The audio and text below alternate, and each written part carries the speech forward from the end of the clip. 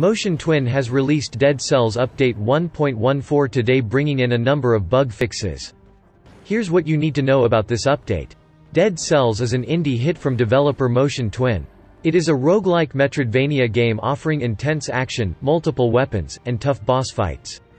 The game launched for PC and Nintendo Switch first and was ported to other platforms later.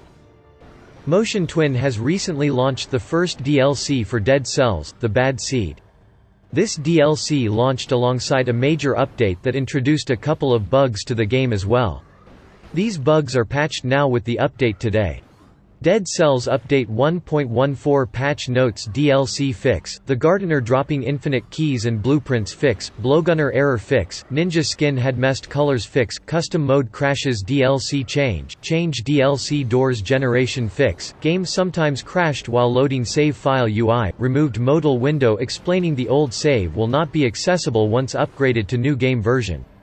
DLC, Glow Lamps and Transitions Level Rework DLC, Make Mushroom Bois Rollage when launched DLC, After Teleport, Friendly Hardy will follow the hero fix, Share Combo Weapon DLC fix, Using Grenade on Mama Tick does not lock hero anymore fix, Smoke Bomb Damages should not be melee fix, Carnivorous Plant Improvements Blowgunner AI has been improved fix, Fugitives hovering above ground.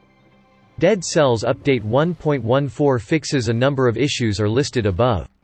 It should be available to download on PS4, PC, Xbox One, and Nintendo Switch.